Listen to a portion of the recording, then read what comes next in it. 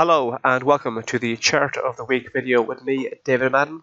Today's date is Thursday the 20th of June 2019 and the time has just gone 11:20 British Summer Time. This week's Chart of the Week is the NASDAQ 100, and starting off at the wider term view, we can see that from late December last year until May this year, there was a massive rally in the NASDAQ 100 along with global stock markets. The NASDAQ 100 achieved an all-time high in early May, but then there was a fairly sizable correction and a move to the downside, which lasted for basically about 1 month. And then since early June onwards, the NASDAQ 100 has been rebounding and it's all pressed on higher. And the move in the last, say, 24 hours has really been predicated on the update from the Federal Reserve last night. A number of the central bankers of the US Central Bank said that the case to have introduced more accommodative monetary policy has strengthened. And that's really boosted the NASDAQ 100, along with other major US indices and also indices in Europe. One of the components of Dow theory is that the indices or the averages must confirm each other. And what's significant about this blue line here, the 50-day moving average, is that the NASDAQ 100 spent a bit of time. It acted as both kind of resistance and support recently, and now it appears to have acted kind of as a springboard for the next move higher. And if you quickly take a look what's going on elsewhere on the S&P 500, for example, we see a similar situation whereby we saw a bit of consolidation around its 50-day moving average, and the market has used that as a springboard to push on higher again. So that's the S&P 500. And if you take a look over in Germany, take a look at the situation in Germany. Very similar situation whereby the market was rebounding from the sell-off in early June.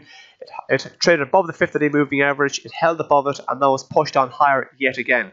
So now that we've seen the NASDAQ 100 above its 50-day moving average, the S&P 500 above its 50-day moving average, and now the DAX above it, while they all hold above their respective 50-day moving average, we can become more confident that this bullish move in stocks is going to continue. And if the NASDAQ 100 continues to press on higher from here, we could be looking at retesting the highs or the all-time highs that were achieved in early May. And if we continue to press on higher from there, we could be looking at heading up towards 7,900 or perhaps even up as high as the psychologically important 8,000 mark.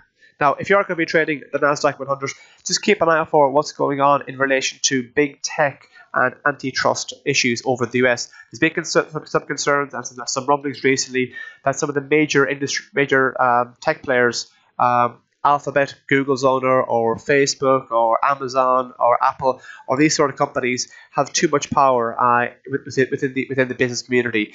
And there has been growing rumblings out of Washington D.C. that maybe these companies should be looked to actually have to break up, and every now and again that situation resurfaces. So if you are going to be trading the NASDAQ 100, please keep in mind of that.